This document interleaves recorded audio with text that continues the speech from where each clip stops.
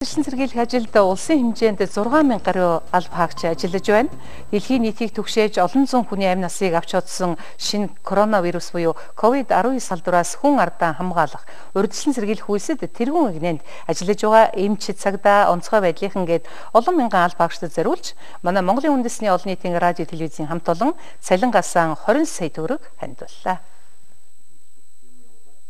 Оюуны өмчийг дээдлэгч Монголын үндэсний олон нийтийн радио телевиз өнгөрсөн сар гаруй хугацаанд коронавирусын эрсдлээс урьдчилан сэргийлэх чиглэлд Монголын үндэсний олон нийтийн радиогийн эфир, Монголын үндэсний олон нийтийн телевизийн 1-р суваг, Монголын мэдээ суваг, МНБ спорт, МНБ World суваг болон МНБ цэг сайтаараа дамжуулан нийт 9617 минут буюу 160 цагийн контент мэдээллийг бэлтгэж олон нийтэд хүргээд байна.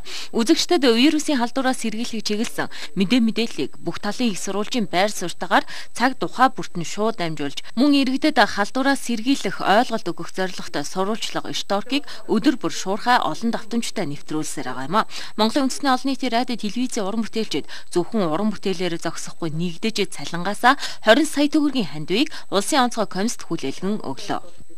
Монголын үндэсний олон нийтийн радио телевиз бол маш ойрхон хамтарч ажиллаж байгаа. Сая одоо хөдөө явах гэсэн тэр нөгөөгийн дараах бидэд явах гэсэн бас явсан. Энэ коронавирусын халдвараас урьдчилан сэргийлэх ажил маань одоо орон нутгтаа ямар байна вэ гэдгийг газар дээр тэд өөрсдөө нүдэрээ үзсэн. Ер нь дээрээ ингээ яриад байдаг орон нутгтаа энэ ер нь хэр зэрэг одоо бэлэн байгаа гэдгийг үзсэн. Маш их сэтгэл ханамжтай орж ирсэн. Тийм учраас засгийн газар монголчуудын хийж байгаа энэ ажлыг бол бүрэн дүүрэн дэмжинэ гэдэг тэрийг одоо 5 дахь өдөр хэлж чад ингэ явсан. За олон нийтийн радио хэвлэл мэдээллийн үүрэг маш их одоо энэ дээр. Үнэхээр та нар байгаа учраас энэ сэрэмжлүүлэг нард түмлүгөө хандсан энэ гол мэдээлэл сэрэмжлүүлэг энэ юмнуудыг л хүргэж чадж байгаа. Цаашдаа ч одоо улам ойрхон хамтарч ажиллах одоо шаардлагатай байгаа. Тэгжээж л бид одоо их тодорхой үр дүнд хүрнэ гэж бодож байгаа.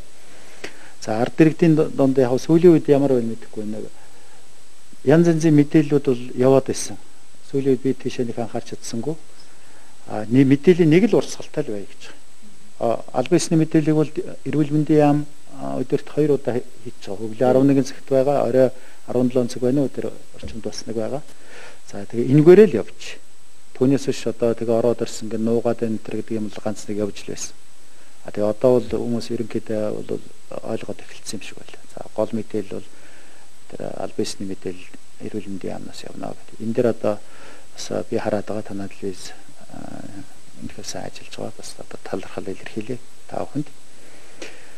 Одоо тэгээд л өдөө хүртэл явж ирсэн ажлын маань үр дүн одоо ингээд нэг сайхан дуусаасаа гэж одоо бодож байна. Энэ бол одоо монголчуудын төлөө, монголчуудаа хамгаалахын төлөө болцсохгүй аюулаас урьдчилан сэргийлэхийн төлөө л одоо хийж байгаа тэмцэл. Тийм учраас энэ бол хамтын тэмцэл. Цаашдаа ингэж ажиллахаас өөр зам байхгүй. Зөвхөн засгийн газар улсын онцгой комисс ажиллаа тэгээд үр дүндээ хүрчнэ гэж тийм бол байхгүй. Ингээд зүтгэж л байна. Хичээж байна. Ингээд хамт олондоо бас бидний энэ үгийг дамжуулж өгөөрэй. Үнэхээр одоо баярлж байна.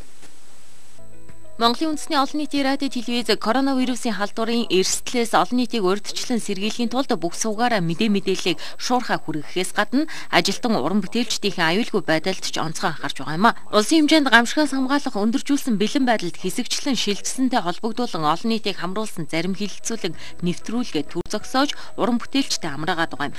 3 дугаар сарын дундуур ажилдаа орох уран бүтээлчдэд 4 дугаар сарын 1 хүртэл цалинтай чөлөө өгөхөөр шийдвэрлээд байна.